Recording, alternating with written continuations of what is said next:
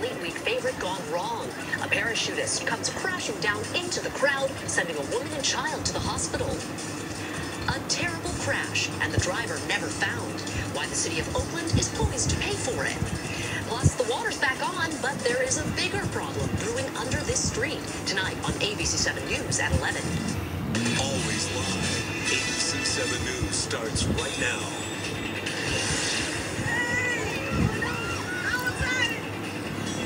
An air show accident at Fleet Week. A parachutist comes crashing down into the crowd, landing 2 people in the hospital. Good evening and thank you for joining us. I'm Dion Lynn. A woman and child were hurt in that scary incident, and we're working to find out how they're doing tonight. The parachutist was not hurt. ABC 7 News reporter Tim Johns talked to a witness who caught the mishap on camera.